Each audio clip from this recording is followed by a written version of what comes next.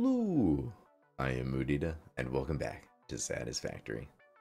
Today, I want to go over the new blueprints I've made for the most common amounts I transfer by rail.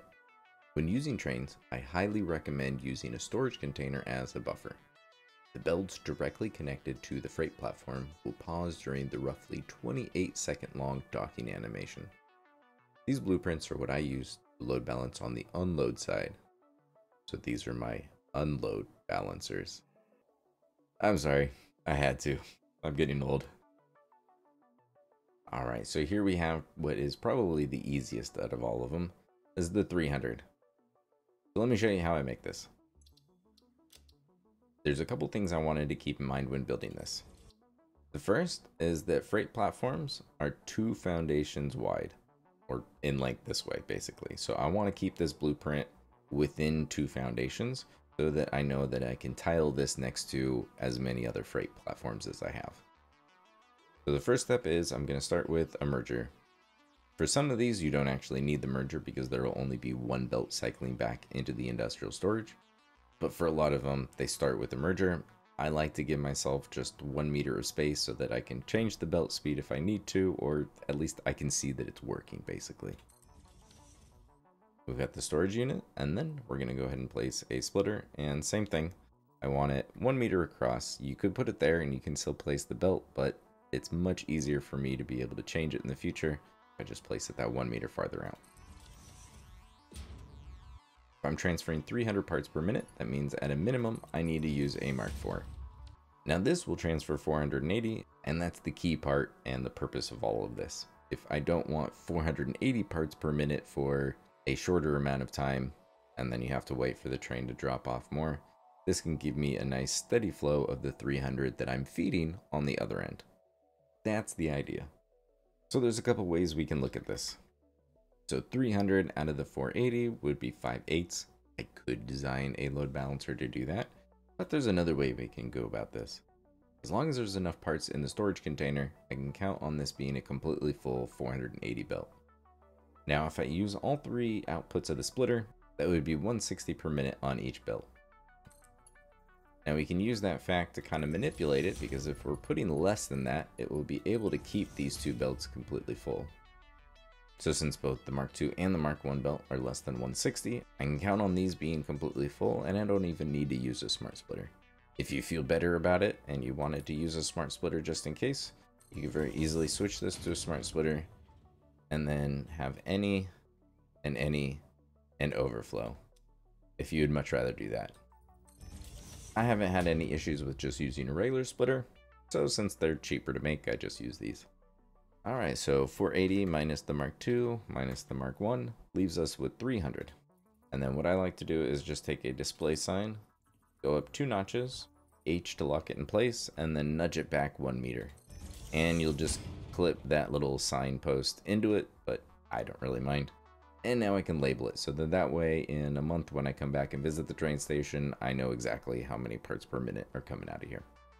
And on display signs, if you scroll all the way to the bottom, you can use just nice big numbers, which I really like. And there you go. Alright, so that's the 300, and the beauty of this is all you have to do is change this from a Mark IV to a Mark V, and now this is made for 600. Oh, one last thing I forgot. So we have the Mark II and the Mark I, so that's 180, so this needs to be a Mark III belt. And that's all you need to do to change it from 300 to 600. I don't get to use the 600 one nearly as often because transferring 600 parts per minute, unless the stack size is really high, like 500 parts per minute, train is probably going to need to complete its round trip pretty quickly, or you need multiple trains. But maybe you'll be able to get better use out of it than I will.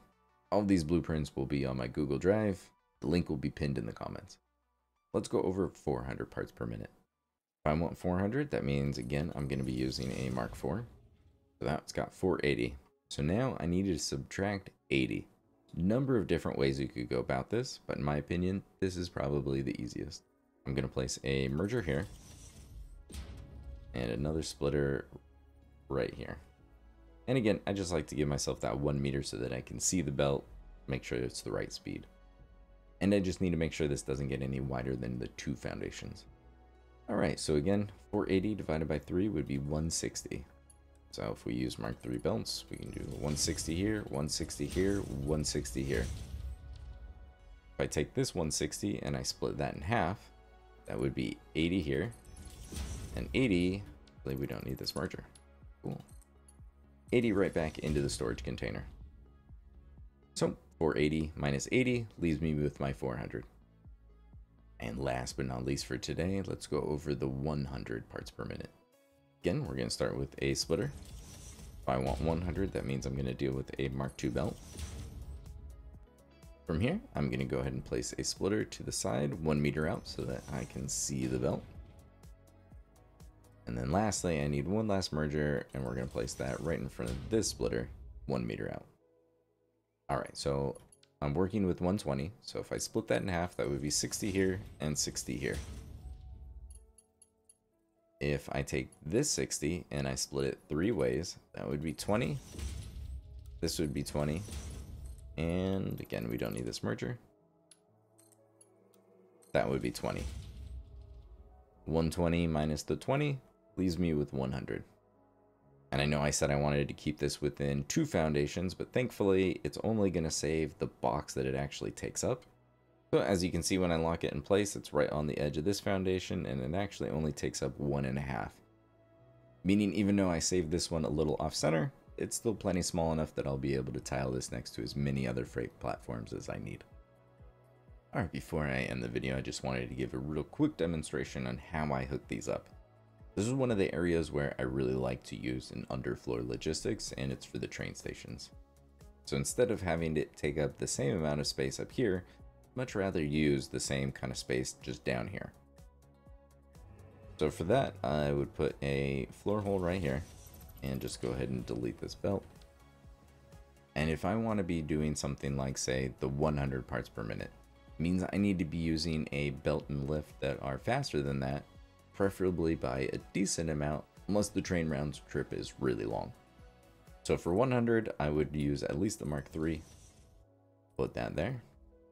And then on the bottom side, I am going to drag the lift to the bottom, and then I'm going to go up 1, 2, 3, 4. I think each notch is a meter, so 4 meters. And we can check. Yep, that's in the right spot. Go and grab my 100 terrain load balancer, lock it in place, and realize that I was a little off. And now I can get this right in the spot that I want, and I can go ahead and place it. As you can see, the parts don't automatically start moving. That's because this isn't actually attached. So I want to take my Mark III and then connect it. And then from here, we can drag out a Mark II and make sure that should be a nice steady flow of 100 parts per minute.